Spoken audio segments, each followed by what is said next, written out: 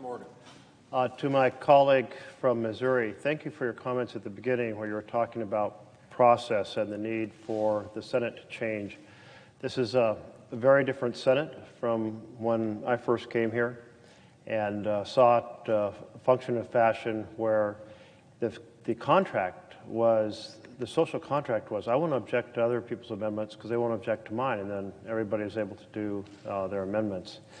And also the other factor, and this is taking me back almost 50 years ago, it was 1976 when I came here as an intern. Cloture motions were not used on motions to proceed. They were not used on amendments. They were only used on final passage.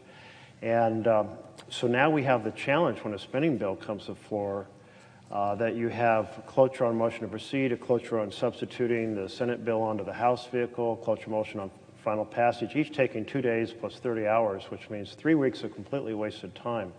I appreciated your expression that there's bipartisan energy and interest in making this place work better. It's a message I love to hear.